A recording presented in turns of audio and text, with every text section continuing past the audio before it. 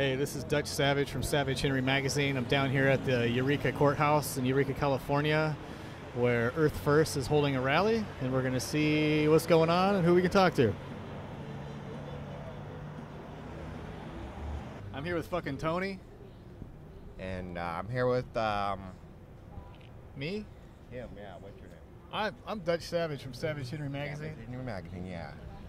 No one will fucking talk to us tonight, but Tony was kind enough tonight. It's like noon. But Tony was nice enough to walk by and talk to us. Tony, first of all, I'd like to say that it appears that you and I shop at the same hat store. It's true, yes, I can verify that. We both do. We shop at the same hat store. Earth First, what's second? Mars, I guess. Yeah, you Maybe probably. the fans go online as they get further out, you know, they're less attractive. Do you ever go to Tony's too over at the that restaurant over there? I've been there before, yeah. Yeah. It's everyone thinks I own Tony's Pizzas. You know, I get that joke a lot and everything. You do? Yeah. But you don't? What do I say? I don't know. Yeah, I own it. Where's my money? I want everything that's coming to me, man. Bitch better have my money. You know what I mean? Son of a bitch better have my damn money. Yeah. Where's my money at? You gonna steal my brand name? Where's my money at? Yeah. Where's his money at? What do you think about the this Earth First rally? I mean, it's a rally. I don't see any cheerleaders. Yeah, not enough girls, huh? Not enough girls. I'm just That's confused. what I think. There's not enough girls in there. I'm just confused. Nobody will talk to us. I'm glad you came by. Are you here for the rally? Controversial or something? Like, are you guys controversial or something? Shit, I don't know. We'll find out. I don't. Yeah, I guess so. Yeah. Yeah. So, what was your question again? Why do you think all these people, they have these signs over here that says, "We want McKay"? What do you think that means? It's probably just that fracking stuff like that, or maybe Fracking? deforestation. Yeah. Usual stuff. Yeah, I hear what you're saying. I know about fracking. Yeah, it gets a lot of gases and pollution into the atmosphere. Yeah. It's a serious matter, you know. I don't think we have many of our real redwood trees left. Uh-huh. Uh, Well, look at that pathetic tree over there. It looks like a fucking stick of asparagus. Man, we're gonna save it. We're gonna start we're gonna chain ourselves to that thing. Yeah. Yeah. I hear you. All right, thanks a lot, Tony. I appreciate your time. It was nice to meet you. Yep. Anything Much else? respect. Most All right. respect. Cool, man. I wish I had something like that. Yeah? Here. Savage Henry right here, man. Yeah. Yeah, Anyway. Tony, you're the man. You take it easy, bro. How you feel, man? Can we turn down the overhead lights a little bit? Just kidding. So I'm here with Rob from Epic. Could you tell me a little bit about Epic? Sure. Well, EPIC is a local nonprofit environmental advocacy organization. We've been around since 1977. We do protection and we advocate for the protection and restoration of old-growth forest, endangered species, and watersheds in Northern California. What do you think about the state of this sorry-ass asparagus tree that's hanging out over here by the courthouse? I think it needs some help, either that or it should just come down. Unfortunately, it's one of those things that it doesn't look terribly appetizing anymore, that's for sure. Yeah. Yeah, I wouldn't need it to build up any of my male juices or anything. How do you feel about this rally today? Do you think it's going all right? Well, you know, rallies are some of those things that they're hard sometimes to organize impromptu as this one is, and sometimes you get so many participants that you don't have as many audience as you do participants. That seems to be the case today, Yeah. which is unfortunate, but it's sometimes how it goes. Yeah. There's a lot of people driving by, though. I mean, that's a quick audience like that. Yeah, yeah, it's definitely a quick fire sort of attempt on people's part to gain attention and to sort of bring light onto this issue, you know. So, Rob, what can you tell me exactly about the McKay Tract, or the McKay Tract? McKay.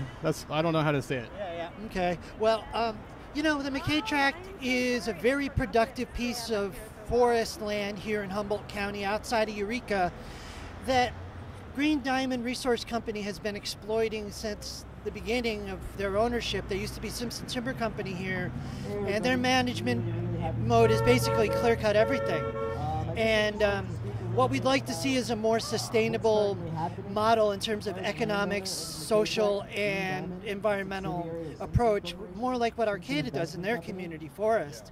And that's why we're so excited about the prospect of the McKay Tract becoming a community forest. Green Diamond has never really been that impressive to me. I think that their salted nuts really suck. Well, that's another thing entirely. I'm not going to touch that one. But Okay, Rob, maybe you should give our viewer a little bit of insight on how to get a hold of you and Epic. Sure. Well, we are located on 145 G Street, Arcata, California. Our website, for those who aren't in the area, is www.wildcalifornia.org. And our phone number is 707-822-7711. We encourage people to be in touch. We encourage people to become members. We are a membership-driven organization. Without the contributions of folks who watch this kind of program, we would never survive. Okay, thank you very much, Rob. I really appreciate your time. This lady is going to almost run me over. I totally support all of the McKay Tract, even when he's with Fugazi. Hey, check it out. Who are we speaking with today? Hey, you're talking to Rex Bone, First District Supervisor. All right, Rex Bone. So, Rex, what can you tell me about what's going on here today? I'm not sure what's going on here. This afternoon we're going to be meeting on the McKay Tract, which is a project that's been in the works for close to 15, 17 years, ever since LP sold the land to Simpson, i.e. Green Diamond, and then they're talking about making a community forest out there on about between 11 and 1,400 acres, depending on what we can get funding for. And what we're going to try to do is make sure that it's sustainable and we can do it without taking a hit on the general, on the budget itself. Okay. And I mean, with the Trust for Public Lands and county personnel, I think we're getting there. This is part of the process today. We have a couple more public meetings we're going to have. Public input's been really great, so it's been good. It's good to hear from everybody. I mean, even, I don't know who these guys are, but I mean, even who these guys are. Yeah, I don't know who they are either. They won't talk to us.